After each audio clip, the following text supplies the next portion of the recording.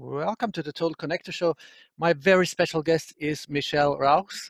Um, Michel, thank you so much for the time. Thanks so much for coming on my show. How are you doing? I'm doing very well, thanks. How are you doing?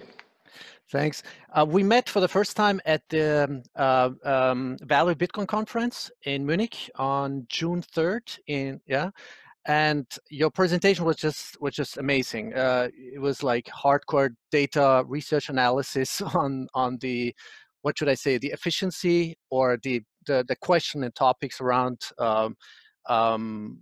electricity consumption, right? Of Among others, Bitcoin. yeah. Well, it was lots of different things mingled together. Exactly. Yeah. And then I think the last time we met in Riga, just briefly. I wish we could have just also done a personal interview, but now we're good. Can you just give my listeners and viewers a short brief introduction to your background, because you have pretty very research emphasized background and at the Crypto Research and Blockchain Research Program at the Cambridge Center for Alternative Finance, University of Cambridge, Judge Business School, correct? It's a long name, but it's exactly right. Okay, what's at the heart of your research, and in the context of Bitcoin? So just to start, we cover essentially the entire blockchain space. So that starts with Bitcoin, obviously, and then public blockchains and the crypto assets on top of them, but also enterprise blockchains and DLT, share ledgers, whatever you want to call them. So literally the entire space, which means that we don't focus on a particular crypto asset per se, because we're supposed to be impartial, right, independent, which doesn't mean that personally we can't have, strong opinions. That being said, so really the research focuses mostly on the ecosystems, so understanding what types of actors exist, how they interact with each other, and essentially the impact that they have on the ecosystem itself. And so to that end, we essentially go to companies directly in the space, so in both the public as well as the enterprise blockchain space, and we reach out to them directly via surveys, personal interviews, combine that with publicly available data, so just gathering lots of different data points to then really provide an empirical picture or overview of how the ecosystem is essentially evolving. Okay, got it. You have also created or you are leading a new company providing educational advisory services focused on digital assets and distributed consensus systems. Do you want to give a short overview of what's at the heart of this company? Yeah, sure. So, well, essentially 3 months ago, I quit my full-time position as the research lead for our cryptocurrency blockchain program to essentially start a company. And the main reason behind that is that, well, first, I've been doing research for over 5 years now, full-time on this very topic. And so I just want to get more, actively involved. And second, I just realized through executive education trainings, our, conversation we have with regulators, large institutions, that essentially that knowledge gap is still enormously big. And so there needs to be a lot of, education efforts still done, even now in 2019, to kind of close that gap, or at least reduce it, because frankly, I don't think we can ever close it. And so that's why I decided to essentially launch an advisory firm, which focuses, well, first and foremost on education. So really making people understand, or kind of like what would I like to call it, is to make people unlearn the things they think they know and actually start completely, from scratch, tabula rasa. Because I think just there's so many misconceptions and misinformation out there that it's actually very difficult for someone who's not full-time in the space, and even those who are full-time in the space sometimes fall, prey to that trap, to actually really understand what's going on. So that's the first leg. And then the second, essentially pillar stone, if you like, is really that once we're on the same page, I essentially advise companies or individuals on essentially how they can leverage some of these elements of their ecosystem and whether it does make sense to do so or not. So it's essentially a no bullshit consulting approach that essentially aims to save, especially companies, quite a lot of time, effort, and resources by essentially from the start telling them that a full stack blockchain solution may probably not be the right technology for them. Well, thank you for articulating it. There's so much, bullshit going on and buzzwords, and as you correctly, stated also in your posts or explanations that you tweeted out, it's a lot of misconceptions also about the definition. It's like one of these terms is, for example, which you I don't know who created it, but it's like multi-party consensus versus blockchain networks. I mean, I want to talk about Bitcoin. This is the focus of our interview, but still, is there like one single use case or one single practical case where you could say an enterprise, a company, or whatever has used some kind of whatever DLT, distributed ledger technology, or a blockchain technology where you can literally see and evaluate the use case, the benefits, the values that's created out of this application? Is there something besides Bitcoin? I mean, Well, that's a good question, right? But I think it's worth separating it into essentially two different things. So first, Bitcoin is really something completely unique, I would say, even within that crypto asset ecosystem. But I would like to separate that from these enterprise blockchain systems because, in my opinion, they try to solve a completely different problem. So what we found in our recent reports, and it's also a long-held belief that I had for quite some time, is that, as you say, in pretty much, I would say, 99% of the cases, no blockchain, whether enterprise or public blockchain, is actually needed to fulfill that business use case. Now, why do people still do it? It's really because of that powerful idea, blockchain, that abstract concept that gets people excited. and you get funding, and right? actually, And you get immediate funding. exactly, I just want to say that. So get budgets approved. So everybody is happy in the end. The C-level executives, they can say how innovative they are because they're pursuing a blockchain strategy. The engineers know that they will never ever use a blockchain, but they're really happy that they finally got the budget and the resources to do long overdue infrastructure upgrades. And revamp the IT stack, among others. But then it's also really between organizations, a way to essentially reorganize long existing business processes, really between enterprise across companies. And that is mostly just a political issue, or in some cases also regulatory issues. And now you have that powerful catalyst, blockchain, that seems to be a way to kind of overcome these political differences and actually at least get people together and to sit in a room on the table, to get on the table to essentially at least discuss how they could improve things.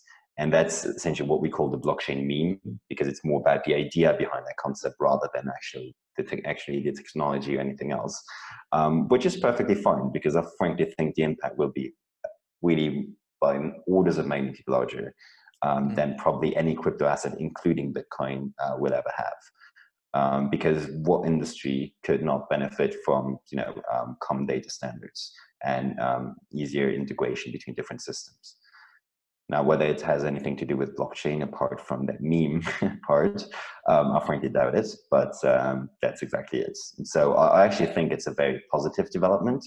The only problem is that because all these networks that are now being deployed, although they have very little in common with what I would consider a blockchain, they're still being labeled and advertised as blockchain networks with all these characteristics that cryptocurrencies such as Bitcoin also have.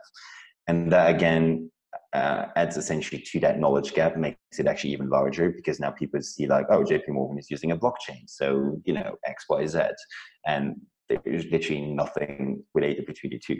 So again, it's a good development, but the problem is the terminology hasn't really caught up with them. And so hopefully by introducing that term blockchain meme, it kind of makes people rethink the way that they use the term and hopefully switch. Maybe I haven't given up hope yet. Switch to some other term to actually refer to these systems. Got it. Fascinating. So now you've done studies. I just want to briefly still touch upon this topic of this whole hysteria. I don't know what to call it else about the electricity consumption of Bitcoin, and the whole environmental issues, or I don't know what to call it, propaganda that's evolving around it. Now, I know this is not a finite conclusion because, right, the retrieval of correct or precise data is pretty difficult, right? I mean, could you say how much percentage at this phase is used? Let's say, renewable energy, for example, is that still around 78, 80%? Well, frankly, I was actually never really sure about that figure, which I think is from the Conscious report, right? So to me, it sounded very, very high. So we had a much more conservative estimate by actually talking to some miners, which again is also incomplete because you're not catching everyone. But that was more around, I think, 25, 30%. So it's probably somewhere in between there. But the problem is it's not something that is, a fixed proportion. Because as we see now with the Chinese wet season and so on, it is like kind of a cycle to it. So sometimes it's just more cost efficient to actually use renewables, whereas in other cases, essentially there is no way of doing that because there's not enough loads. And so essentially what you need to do is essentially to just use, coal-fired power stations or even generators, as long as it's still, profitable to do so. So it's essentially really just a business decision.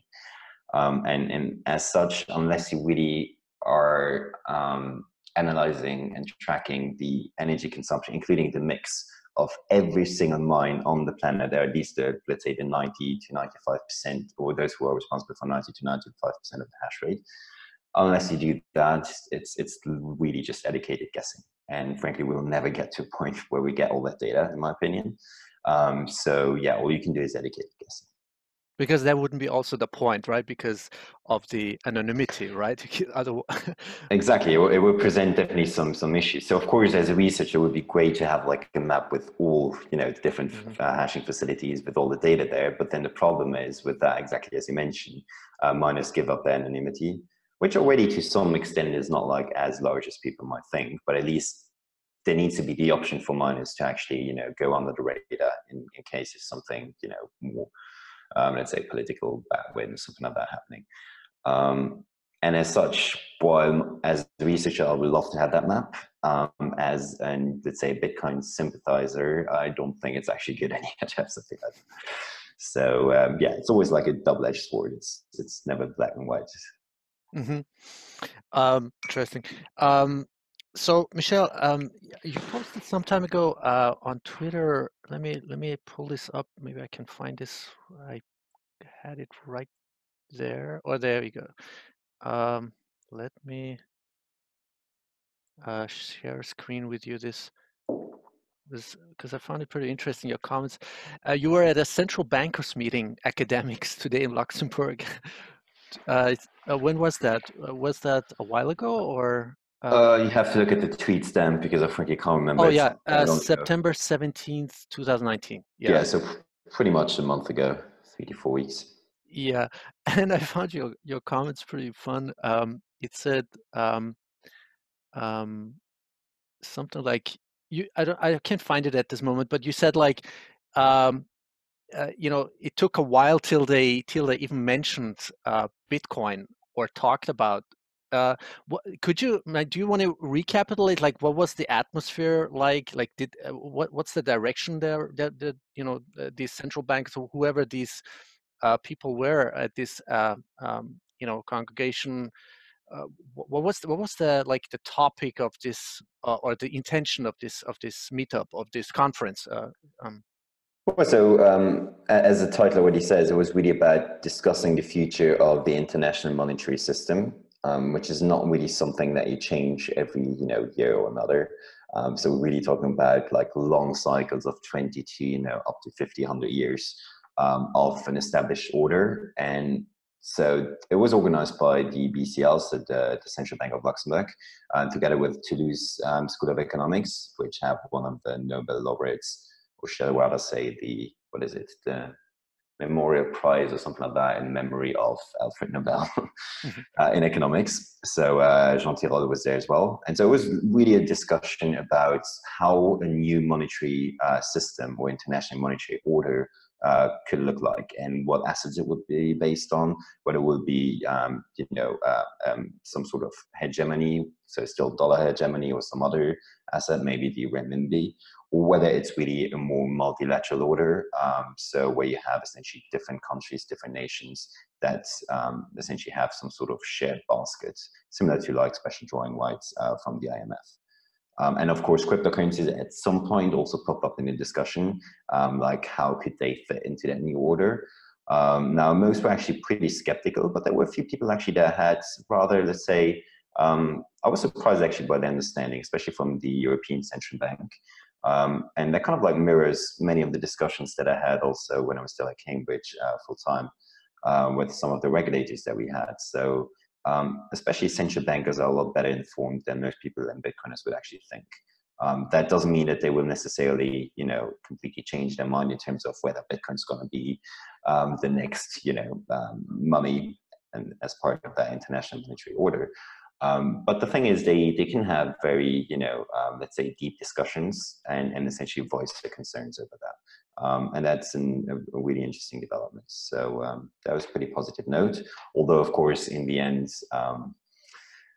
let's say Bitcoin cryptocurrencies were completely ruled out as playing some role in that monetary order. Because well, okay, Bitcoin is the essence, the purpose of Bitcoin is the separation of state, government, and money. And when you, I don't know, Well, when have you not ever heard? only. So Yeah. so sorry to interrupt you, but it's something that Bitcoiners talk a lot about, like there's the separation between state and money. But there's always like the thing about non-sovereign money, right? So separating that power from the state. Now the thing is, now we've got something like Libra, and everybody's crying out like, "Oh no, we can't have a company or consortium of companies creating a new international money." Now, the thing is, that is also by definition non-sovereign, right? It's also separated from the state, but it's not necessarily something that's desirable, at least for many Bitcoiners.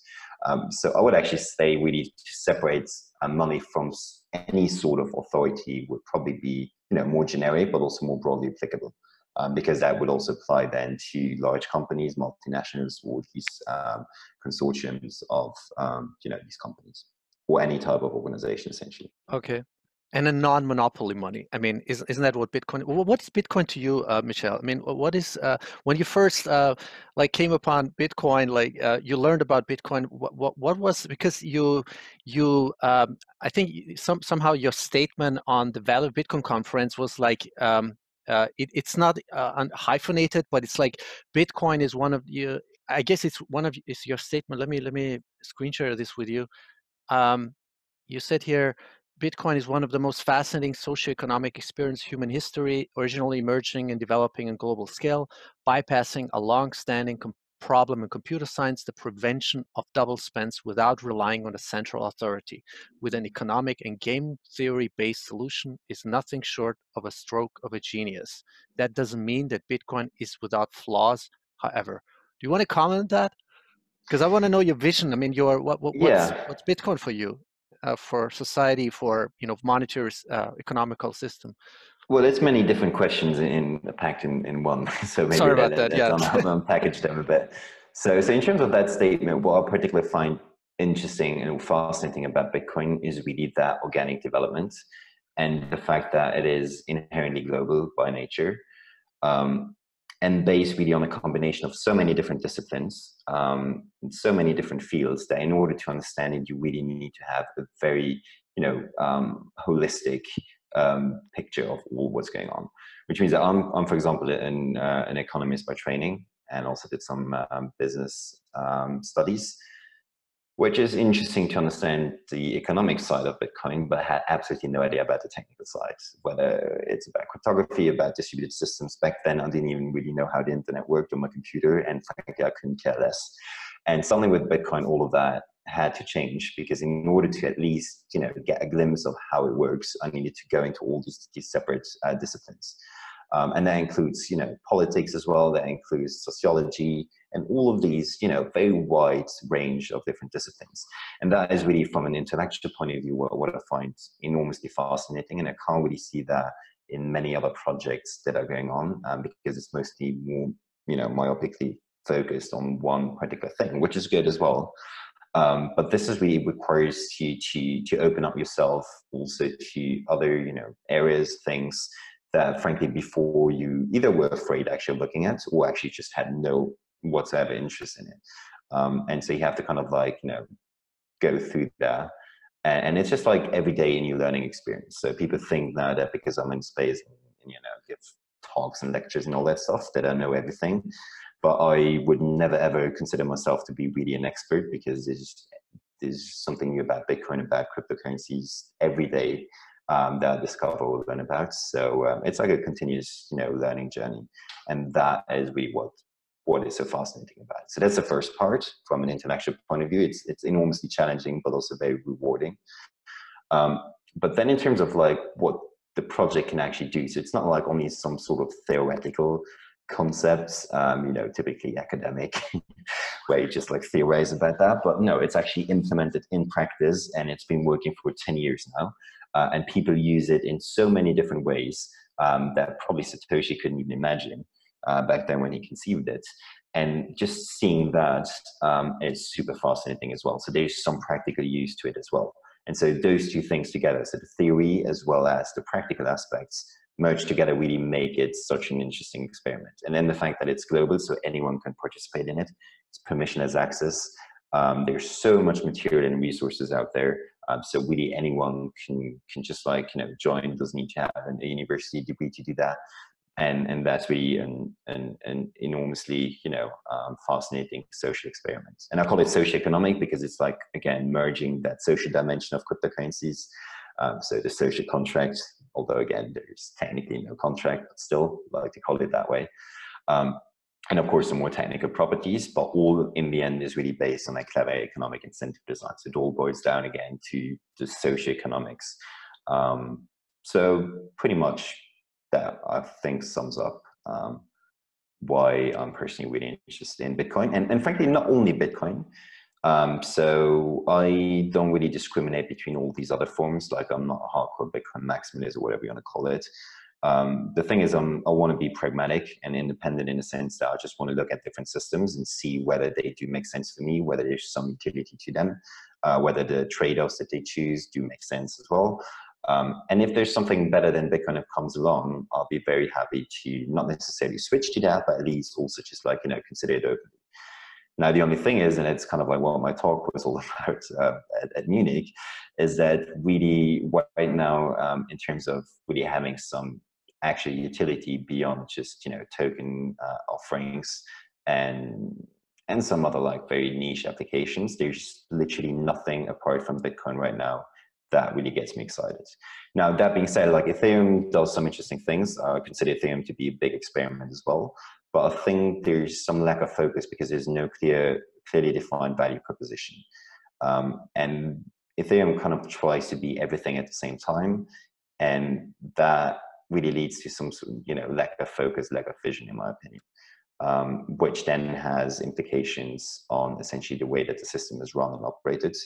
And as such, really, I think long-term, it's going to be really difficult for Ethereum. Whereas with Bitcoin, sure, we've had, an evolution of all these different value propositions. I remember that in early 2014, when I first came into space, it was all about enabling cheap, fast payments, cross-border.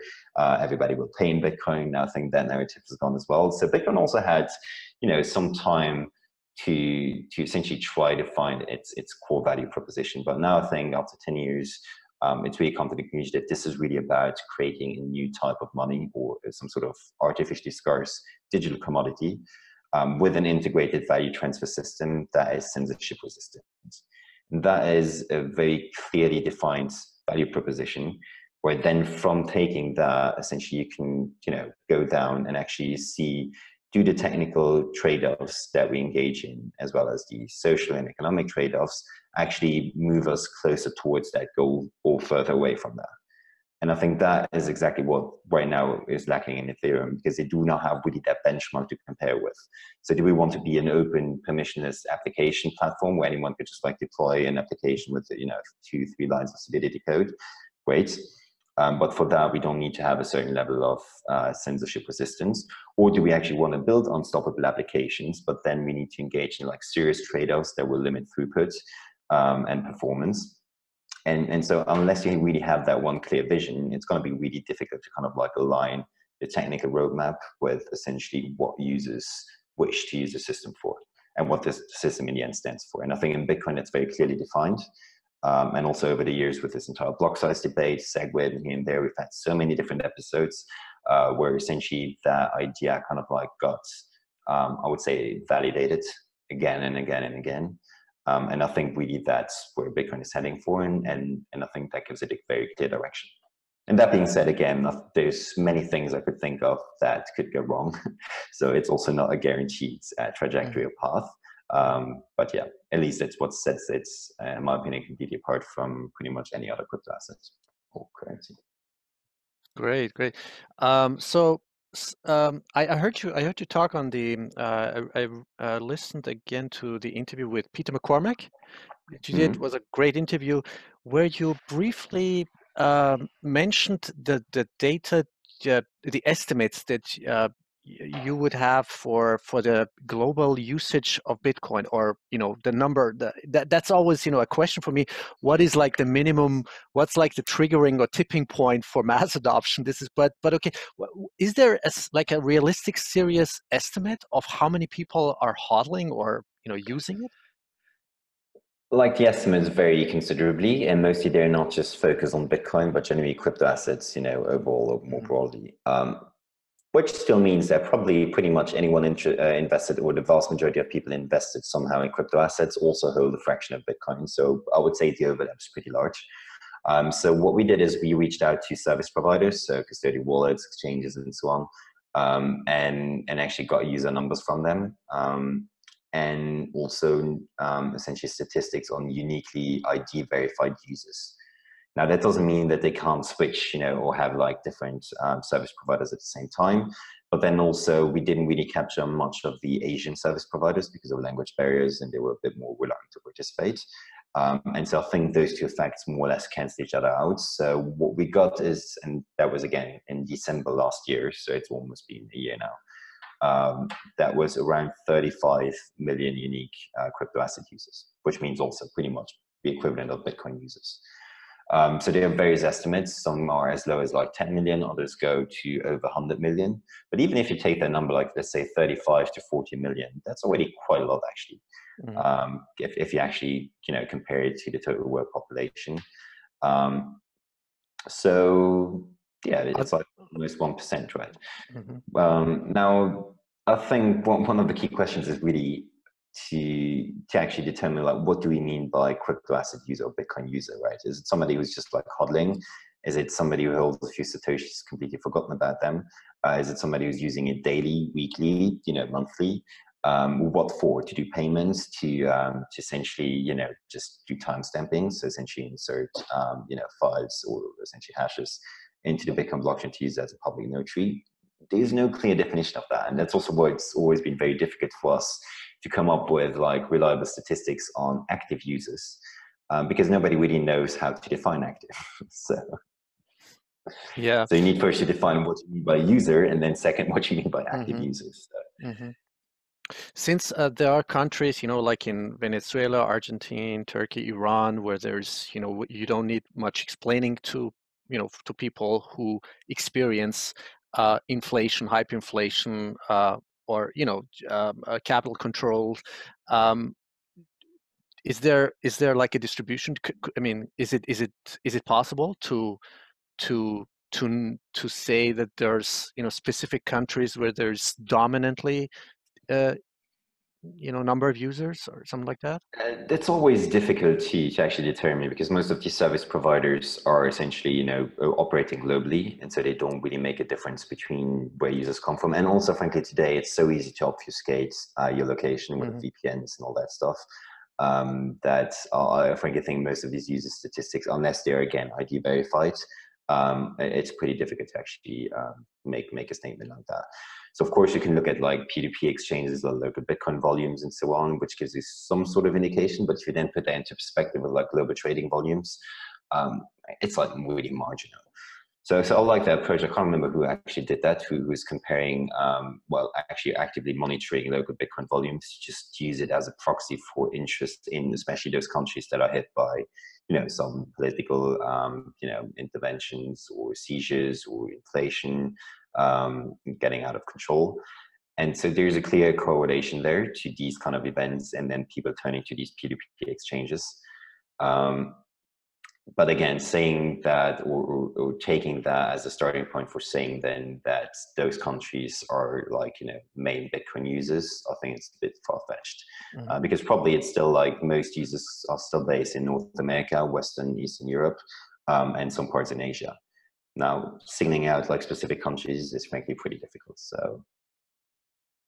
Do you find it? Would you do you think it's realistic that in the next 10 years we'll have like an exponential curvature, like in the number of users worldwide,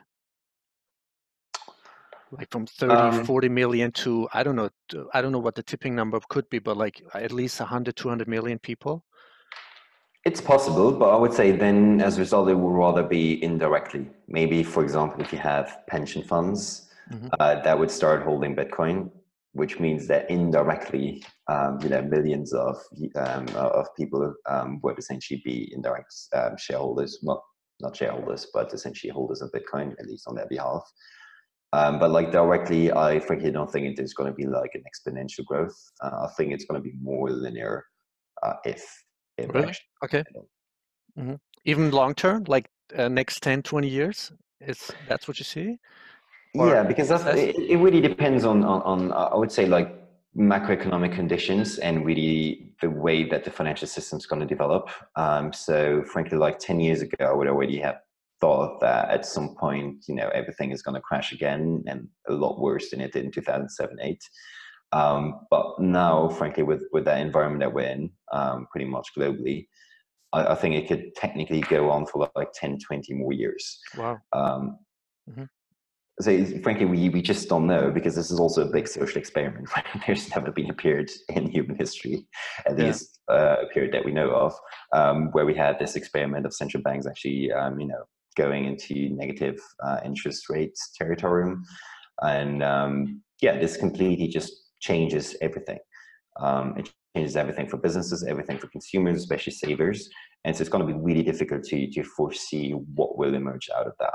So you can make a bull case for Bitcoin, but you could also make a bear case for Bitcoin, depending on what arguments you choose. So it's going to be really difficult to actually make like some sort of prediction. And as a result of that, like again, going back to like that social nature of Bitcoin or socioeconomic nature, it's really something that takes you, even if you're completely hooked by it and fascinated by it, it takes you years to actually start to comprehend it. Now, for like the average Joe in the street, whether it's in a developing country or developed country, there's frankly like, in terms of payment infrastructure, in terms of the money that they have access to, right now, they do, or mostly do not have any problems at all, right? So they have like 4 different cards from 4 different providers. They work on 4 different networks. So they have all these protocols essentially in their wallet, right? So like, let's say Visa cards and debit cards, I don't know, PayPal accounts, and frankly, the variety and just the range of options available to them is so broad that frankly, they don't really see at all what they would use a sort of expensive, censorship-resistant value transfer system up until the point where they actually need to, and then it's probably too late. And that is. But these are the people in Western privilege, like Austria, wherever in Europe, like the Western developed nations. This is the the typical reaction of people. It's like, what do I need Bitcoin for? I've got all the privilege. I've got a bank account. I can pay my coffee with my whatever ATM or credit card, cash. So but I'm talking like people, like 2 billion people having no access, to identification or to bank accounts. Do you see that? I mean, especially because of the geopolitical and macroeconomical conditions evolving, with the recession maybe coming next year and, negative interest rate policy. It's a fair point. I think it's a fair point to distinguish between developing countries and developed countries. But then the problem is, like, let's imagine everybody would actually, so in developing countries, or let's say a share of the population would actually move to Bitcoin, fully move there. Now, the thing is, in order to actually benefit from all the advantages that Bitcoin provides, like having unseizable, very difficult to seize assets, access to that censorship-resistant network, they need to be on-chain. Now, as we've seen in 2017, once, and that's kind of like an interesting observation for public blockchains in general. So it applies to Ethereum as well. So as soon as a public blockchain gets popular, it actually becomes unusable or very difficult to use. And that's simply because the performance is not high, the throughput isn't high. So as a result, you have that adjustment mechanism with transaction fees that have to counter that in order to essentially use that, that fixed block size. Now, again, raising the block size won't really, or changing block size won't really help with that, at least not in the long term. But so the thing is, you can't really scale indefinitely on chain now. But in order to actually benefit from that, you need to be on chain, or at least use something like Lightning, which again then also has some other caveats. But it's probably for another discussion. That would be, but that would be so, interesting. Well, I want to know what your opinion on the Lightning, on the evolution of the Lightning network and the scaling of the payments. Yeah, so maybe we can talk about that a bit later. Okay. I just want to finish this thought line. So the thing is, what this would lead to essentially is that most of these people would flock to custodial service providers, which then technically doesn't really change anything for them, except that they have now access to different assets, which in many cases might already be sufficient. But even that, like you have so many remittance companies that opened in 2012, 13, especially in the Philippines and Southeast Asia and so on, but also in Africa. And pretty much all of them closed down, or like the vast majority closed down, just simply because network fees on Bitcoin are so unpredictable. And also just because the more people use it, the more expensive and slow it gets. It's just like a thing that's inherent to public blockchains, unless they engage in different trade-offs, which would then have an impact on decentralization and eventually censorship resistance. And so the problem is with all of these different scenarios, it's sure you could have millions of people using it indirectly via custodial service providers, but then technically they wouldn't really be using Bitcoin. They would be using a second trusted layer, if you like, and that wouldn't give them really any of the benefits that actually on-chain Bitcoin gives them, apart really from having access to a completely different asset type, which might be fine again for most of the people. But so going back to the remittance companies example, is that even using Bitcoin in the background, so at the back end, to essentially move money globally around and then pay it out in fiat again in local currency, even at some point that wasn't profitable or economic anymore. And the thing is, the more popular Bitcoin gets, the more people will want to use on-chain transactions, the more fees are going to rise, which then at some point will automatically, like literally, it's kind of like, by nature, will price out all of these use cases where essentially Bitcoin right now may be the only option or the best alternative that's out there. And so that's the kind of like, contradictory, or the kind of a contradiction there is like, we want to have more users, but if we're going to have more users, automatically all these use cases where Bitcoin is the best or only option are eventually going to be priced out because of the way that the Bitcoin trade-offs work and pretty much any public blockchains. So I don't really know how to solve that. Sure, you've got like secondary layers.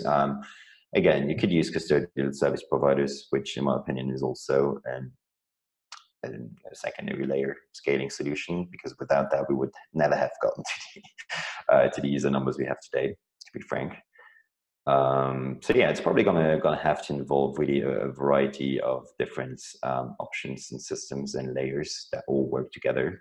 And again, where users can choose which ones they want to use according to their own preference, convenience, and also the price they're willing to pay, frankly. But for all these reasons, I'm a bit skeptical that we're going to see like just some exponential increase, apart from the fact when really, let's say, we're going to have like a really huge currency crisis.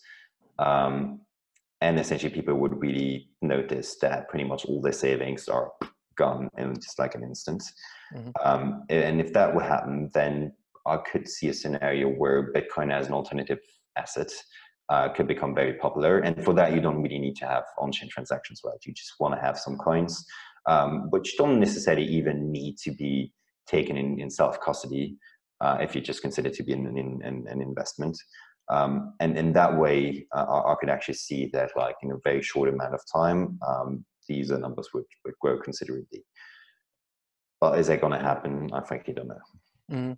But yeah, you said something very important, which I think is very important to emphasize, that there is still, let's say, a pretty big segment of the population who are gonna just have custodial wallets, all right, whether it's the older generation or people who are maybe not so tech savvy or maybe just insecure, but that would be interesting. How much, how many people are, what's the percentage of the population would, whether it's in Europe or wherever, not take, self-sovereign control over their, yeah, their whatever, I think the revenue. majority of users.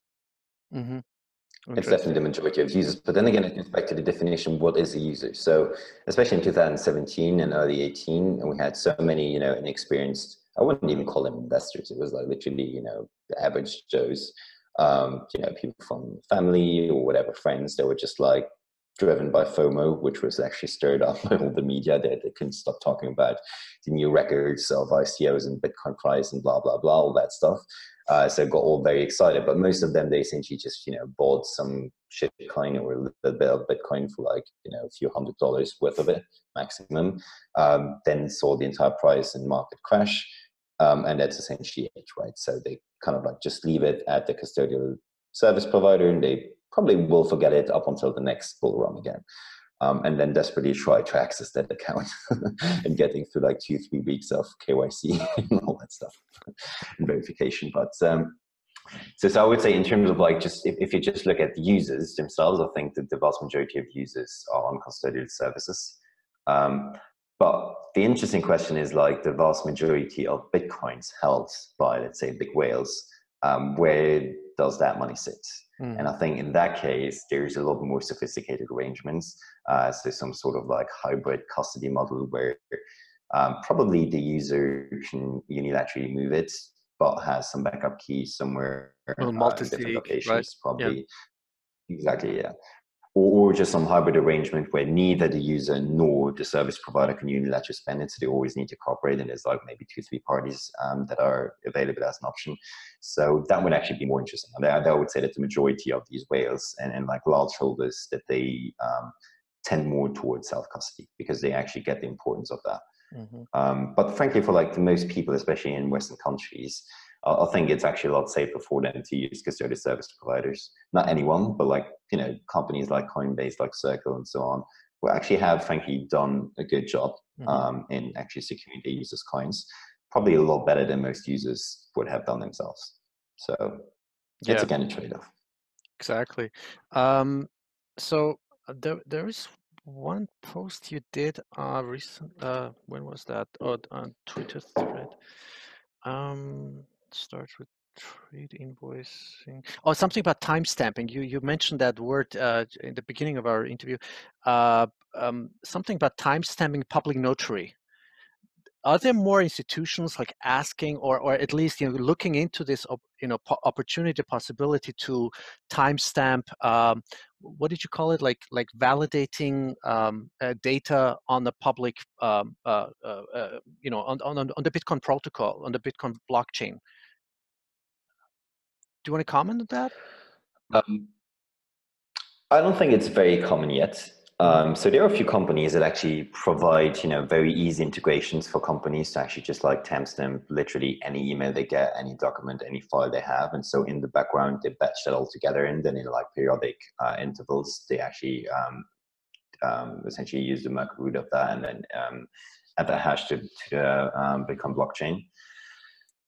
Whether they actually have a lot of customers, it's a good question. I think it's growing, but I think really the potential hasn't really been actually fully appreciated yet, especially by companies themselves. And that's something really I've been fascinated. Like, it's the most interesting non-monetary use case that's out there, frankly, because really benefiting from such a globally accessible public notary that has essentially economic guarantee, well, not guarantees, but let's say economic considerations as to how difficult it is to change that registry, and actually being able to do that at a very low cost. So we're talking about Bitcoin transactions before, and transactions can get pretty expensive pretty soon. But with timestamping, frankly, you can just like batch billions of different files and documents and things together, and you just pay like the minimum transaction fee because you don't really care whether it's in the next block or in the next 10 blocks, as long as it's like on that day or whatever your time preference is. And so it's actually a very low cost, use case, which potentially could really have very huge, large consequences and impact. Yeah. But and in fact, also something that I find interesting is that, like, looking at most enterprise blockchain use cases, it's also just about timestamping. So as soon as there's no natively digital asset involved, there could be like a digitized security that actually just exists within the system itself. Um, so if we're really talking about only tokenized assets, which still require a bridge to the real world or the world where they exist, the system that they exist in, or frankly, it's just like information. So we're just talking about record keeping systems that are shared and maintained by different parties.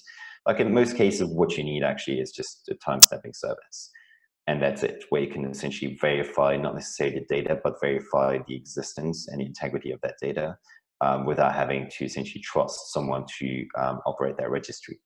And so like 90% of these enterprise blockchain use cases that are about this can actually be implemented a lot quicker and a lot cheaper by just using the Bitcoin blockchain, in my opinion, in periodic intervals by anchoring system state or different documents into the Bitcoin blockchain, rather than trying to come up with a complex full stack blockchain system that is very inefficient to run and is actually a lot less secure than the Bitcoin blockchain, because in the end it all boils down again to corporate governance.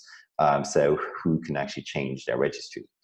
And in private blockchains, all it takes is a signature, which is essentially, cost zero to produce. And so you again rely on the legal system and the threat essentially of legal actions to essentially defend yourself against that. And then you can just use some sort of third-party service provider where you have contractual agreements with them, and that's all good. So why would you want to actually spin up a complicated system, super inefficient to run, and actually provides you less security and guarantees than just by using essentially a public notary such as Bitcoin? So yeah. I mean, for example, the classic example would be land registry. I mean, the whole system would have to transform and adapt to this kind. I mean, this is not reality, right? For the next couple decades to come, right? Land registry or property. no, and you can't just have a land registry on Bitcoin because again, that's like one of the most common misunderstandings about blockchains is that, in my opinion, they only make sense if you have a native internal resource or an internal resource that's native to the system itself. So that could be an asset, or it could be some sort of like, well, gas in the case of Ethereum, for example, is some sort of commodity that makes the system run. But as soon as there's a use case that requires to have some connection to an external system, then the blockchain really just becomes a record-keeping system. That's it. You can't really enforce anything about the decisions that it takes because it has absolutely no reach over that other external system. But also, it can't really understand what's going on outside. And so it's completely dependent on oracles. And so you, again, have those gateways that needs to bridge the gap. And then frankly, like, I don't really see what the blockchain can really provide apart from, again, being some sort of notary or time stamping service. But so yeah, you can't really have a land registry on the blockchain unless really the entire system just operates completely on that and is actually also supported by the legal authorities in that country or wherever you're going to implement it. So what you could do is you could have the traditional land registry the way it exists today and actually periodically anchor some of those files and essentially register or records that they have into the public Bitcoin blockchain as an additional verification so that you can provide your users with that information as well so that they can check for themselves that whether what they see in the in the registry itself, whether that actually complies with it's an additional transparency feature, sort of. Exactly. Yeah. Now, of course, you still have to trust that the system, that the registry shows you the correct details. But that's like literally something, if your name is wrong or something like that, well, you know that something is wrong. Right. Went wrong. All right, Michel. So, final thoughts. I mean, where do you see the biggest, let's say, the obstacles, challenges, or maybe interesting developments right now going on with Bitcoin? What is your vision? I mean, I don't want to hear any prediction, but do you have do you see anything emerging that is going to fundamentally, transform or change the roots of our structural systems right now with Bitcoin? I don't really think so. At least not in the medium term. I think the system has really got to a point where also in terms of like social consensus, I think it's pretty clear now, again, going back to like the vision discussion that we had in the beginning, and also the recent episodes have just shown us how difficult it actually is to change Bitcoin. So in that regard, except if there's like some sort of emergency bug or some sort of, external intervention by, let's say, a nation state or something like that, I don't really think that anything in terms of consensus rules will really change. Now, in terms of like, technical improvements, so it's going to be interesting to see Schnorr, MAST, and all these other techniques that are being developed right now, because they're going to have an impact definitely on the way that the protocol is being used. But are they going to fundamentally change Bitcoin itself? I frankly don't really think so. It's going to be just another important optimization. And that's great. So I think really Bitcoin is going to kind of like move steadily in the direction it has been going for the last 10 years, frankly. So just straight up. When I say straight up, I don't necessarily mean price, right? Don't get me wrong. I just mean like a steady trajectory in terms of like developments and so on. Mm-hmm. But in terms of challenges, what's interesting is that, sure, you can still have nation states that could, clamp down on Bitcoin and essentially completely, make it illegal to own Bitcoin, which would be a very, very, challenging environment for Bitcoin to, it would probably survive, but it would definitely, I would say, become less secure just because it's going to have less value as a result of less hash power and so on. But I don't really foresee that as something that's very likely to happen. For the very simple reason that now the Bitcoin user base or holder base is so diverse and broad and includes many people that work in public administrations as well. That includes many powerful people in various positions, not only in the government, but also in like big, corporate structures. And they all have a personal incentive on essentially keeping the value of their investment high as well. So I think Bitcoin's lobby, in the sense that, people driven by their personal interest in it, is just constantly growing. And as a result, for any state, especially Western states, it will probably be very, very difficult to actually ban it or make it illegal without like really facing social unrest as a result of that. And the more people that are going to hold Bitcoin, the bigger that, let's say, indirect lobby is actually going to become, which means also the more difficult it's going to be to actually enforce these measures. So in that regard, I don't really think that's an issue either. But I think really the biggest challenge long term is going to be essentially the block rewards. So subsidy going down to zero or almost zero. And the question whether transaction fees can really support the security level that we have, at least right now. I think that's a really big question. And all those theories about, oh yeah, the fee market's going to do that. Well, that's all great. But the question is really, is it going to be enough or sufficient to compensate for that loss in the block subsidy? And I'm personally a bit skeptical. So I think in 10 years, we're probably going to have a very interesting discussion, if you can call it that way. That's going to be a lot worse than the block size debate or the block size war about whether we're going to need to change the consensus rules to either change the 21 million coin limit or recover some of the supposedly stolen or lost coins. That's going to trigger a lot of people, Michel. That's going to trigger a lot. I know. And I'm not saying that I approve of this, but I definitely, so if I make one prediction, then that's going to be the one, so that in like 5 to 10 years at the latest, we're going to have that discussion. And it's not going to be nice. It's going to be really ugly. Fascinating. But so I think just ignoring, but I just think ignoring that question doesn't really, solve the underlying issues. So it's definitely worth discussing it. Yeah. No, great talk. Michel, I really enjoyed our talk. Where can people find you besides your, I've got your website. That's mrauchs.com. I'm going to put that in the show notes. Your Twitter handle? Yeah, I really have to update that one. It's been a long time. So thanks for the reminder. Going to try to find some time in the coming weeks.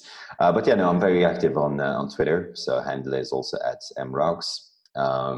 So yeah, if you want to send me a message or anything like that, just feel free to reach out. Great. All right. Well, thank you so much, Michel. I hope to maybe have you on a panel discussion in the very near future, maybe with some other people. Because there was also another speaker. Whom I talked to? What's her name? My Santa Maria, Department of Finance, Ireland. Oh So yeah. Mm-hmm. my suggestion was, if we could do more of these panel discussions and go more into focused subtopics. In the context of Bitcoin, of course, since my podcast is Bitcoin only. So yeah, so thank you so much for your time, and hope to have you back on. Cheers. Sounds good. Thank you very All much right, for inviting me. It's been a pleasure. all right, Michelle. Thank you. Have a good day. Bye bye. Cheers.